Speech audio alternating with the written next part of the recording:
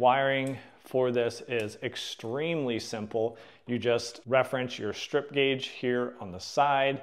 Go ahead and do your ground first, which is always best practice. And then depending on if you have similar lengths on both of these, you can kind of introduce them at the same time and then close down both of those levers. Now we have no exposed metal on the side. We have no exposed copper on either our neutral or our hot. So you can see that is a pretty tight little package on install, and the speed is a big improvement. So why do I say it's the way going forward, right? I'm just a DIY homeowner, but I put hundreds of videos out on DIY electrical. Pay attention to the market, go to different conferences and get thousands and thousands of your comments.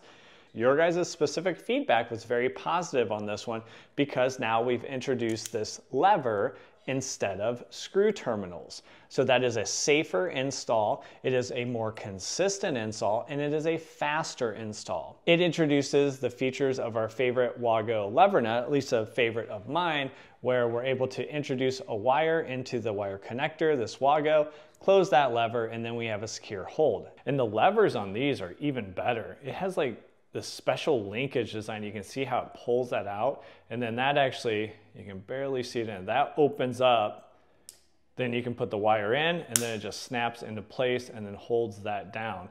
Pretty cool design, and even comes with test ports here for your multimeter if you had to do any troubleshooting.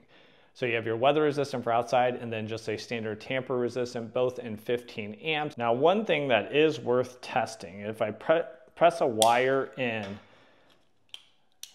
does the lever open up? And here the lever has some springs, so it's not going to just sit open.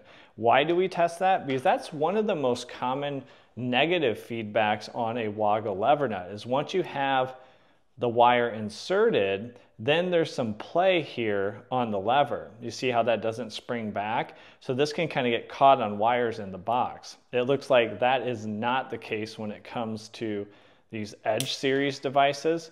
With a wired in, you still are going to have a spring that's going to bring back your lever, so these are not sticking out, getting caught on things in your box. But let me know what you guys think down in the comments. Overall, I think it's a great upgrade, and I really like these lever edge. I actually like them quite a bit more than the Decora Edge because of those features that we saw that were more like a commercial grade outlet with the convenience of the levers.